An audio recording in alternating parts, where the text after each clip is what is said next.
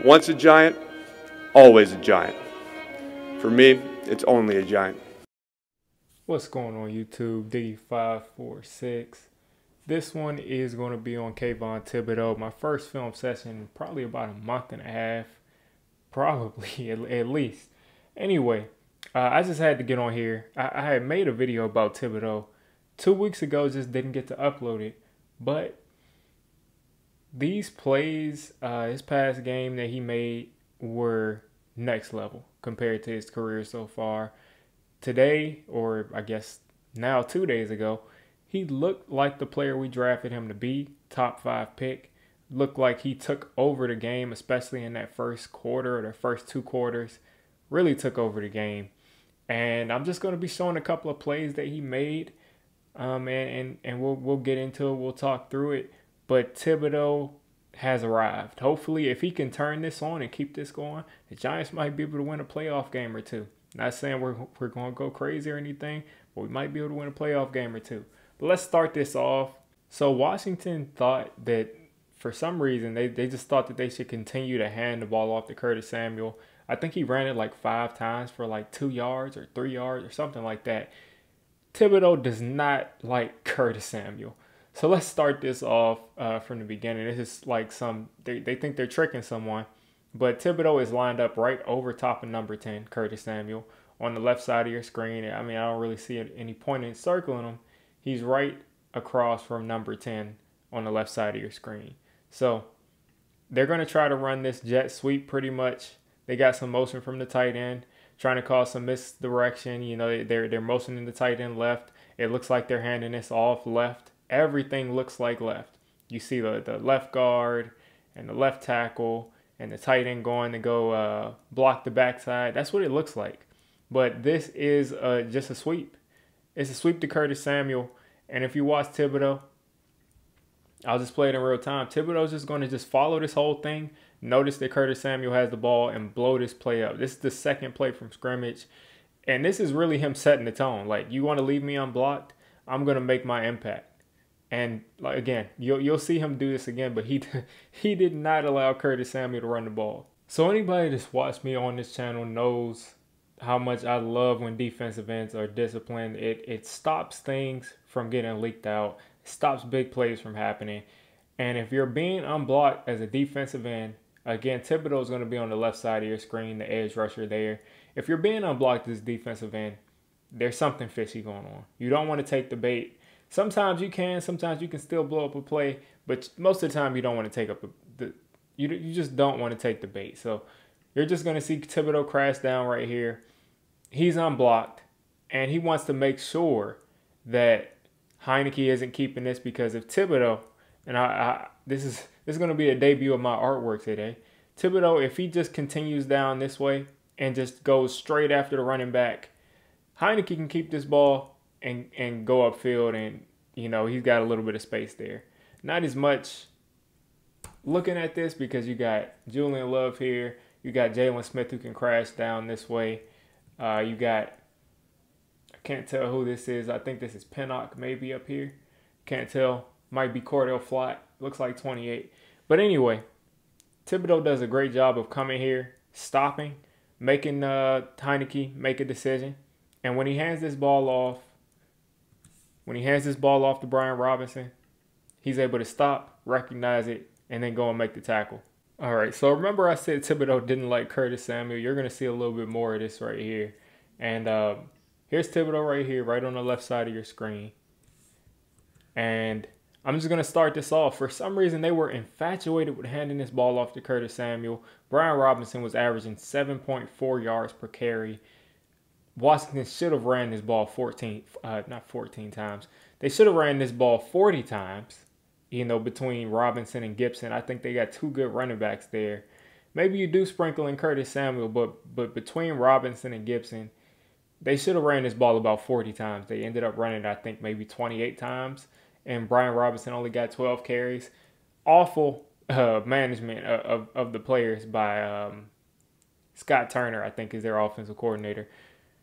Anyway, here's another attempt to hand this off to Curtis Samuel. Thibodeaux is on the left side of your screen, and he's just going to run down this play. Nothing much. Just watch him run it down. run down Curtis Samuel. He stops, did what he did this last play I just showed you, stops to make sure he makes a decision. Once he makes that decision, he just runs this down. Just runs it down. Tackle for loss. So this time Thibodeaux is right over here on the opposite side of the field from where he's been most of the time. And again, remember I said that Thibodeaux didn't like Curtis Samuel and he's not letting him do anything. This is more of that. And he also doesn't like tight ends. He said he can't stand tight ends in his last interview. So just watch him blow up this play. They try to block him with the tight end. They left him unblocked a bunch, try to fool him. They tried to block him with tight ends a couple of times. And just watch what happens when they try to block a big time player with the tight end here. So another sweep to Curtis Samuel, another fake misdirection like it's going off to Gibson. And Curtis Samuel's going to take this. And Thibodeaux just blows it up. So you saw Curtis Samuel get the ball and everything. Now just focus on Thibodeaux. He's going to blow this tight end up. Stop Curtis Samuel in his tracks because he just pushed this guy into him.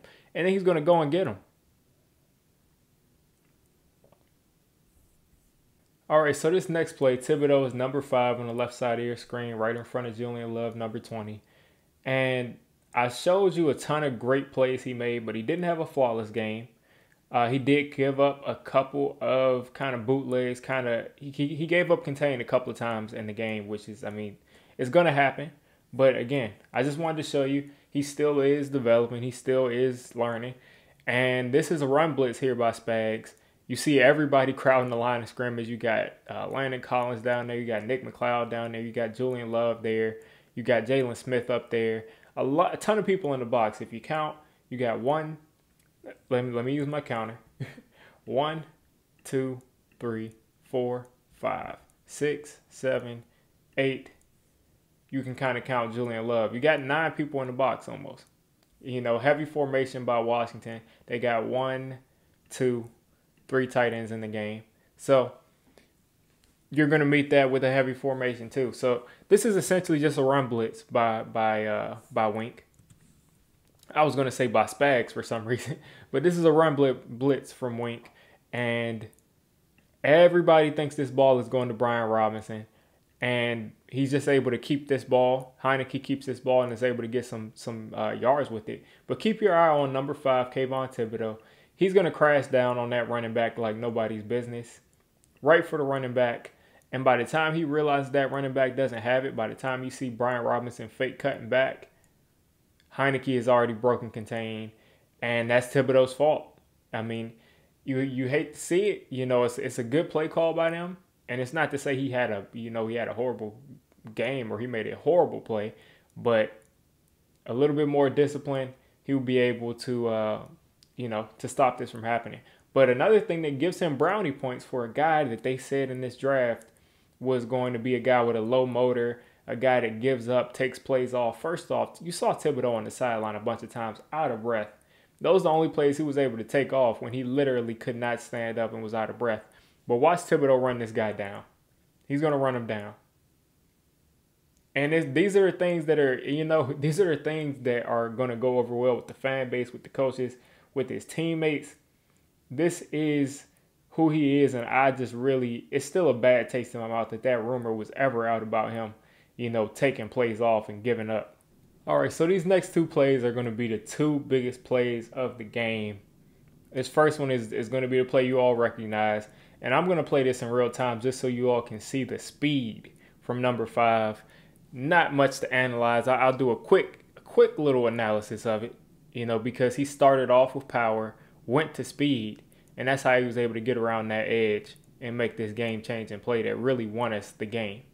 But watch number 5 on the right side of your screen. Edge rusher standing up.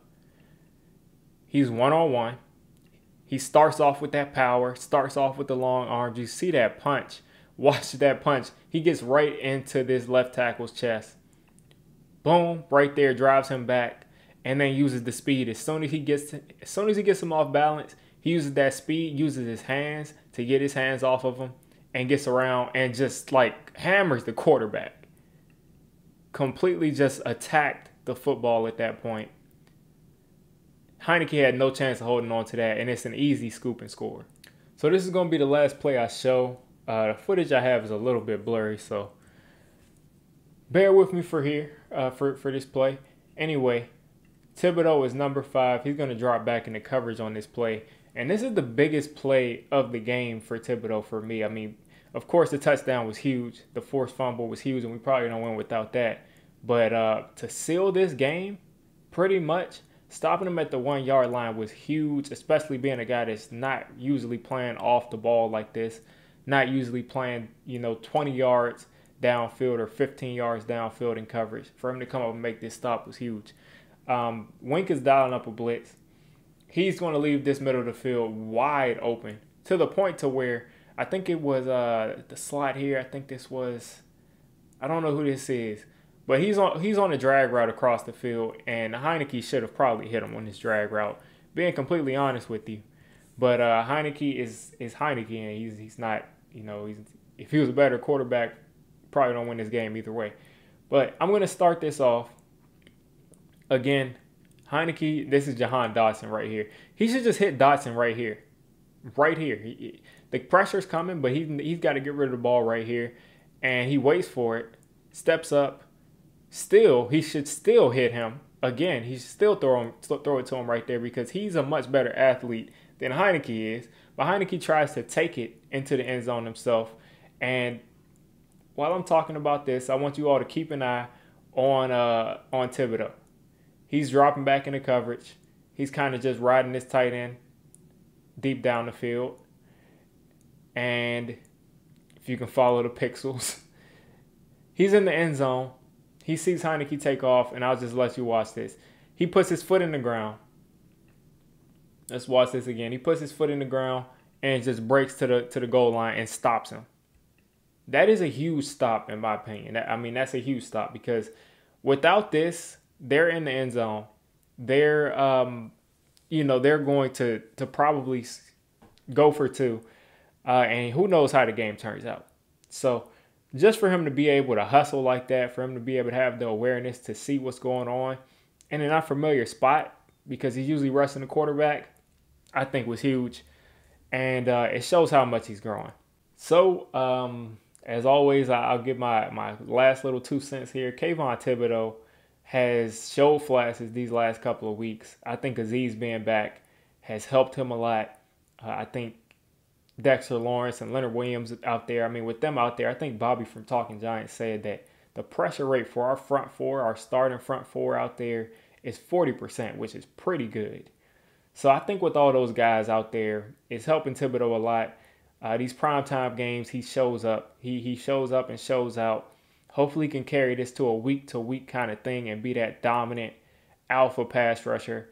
Azeez can be that 1B pass rusher, or that that Robin pass rusher. And I think right now, up until now, I would say Azeez was the better pure pass rusher. But if Kayvon can put together games like this, if he can trust himself and play as fast as he played on Sunday night, I think the sky is the limit. I'm excited to see him finally break out, and hopefully we can ride this good play. Hopefully we can keep this going on, and see if we can carry this into the playoffs. So that'll wrap up this film session. You guys let me know what you're thinking of how Thibodeaux is playing. Tell me who you're looking for to do a film session on next week, and let's get ready to go out there and compete and try to compete with the Minnesota Vikings and all those weapons over there. If you made it this deep into the video, come on, just hit the subscribe button. I make Giants content primarily, draft content secondarily, and during the season, I'm going to be doing a lot of reacting to pretty much most of the NFL games and everything NFL. So if you made it this deep, go ahead and join the D6 squad.